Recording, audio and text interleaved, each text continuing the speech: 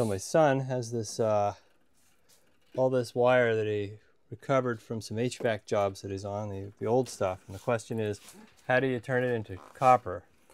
And the answer is this little wire cutter right here. It cuts a notch in the wire.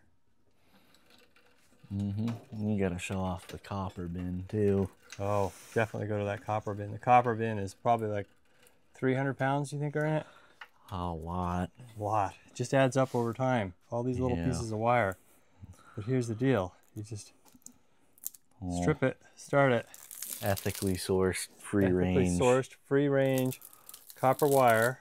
And you can see this wire is pieces from a job. Split a little worse than others. That could be a me thing.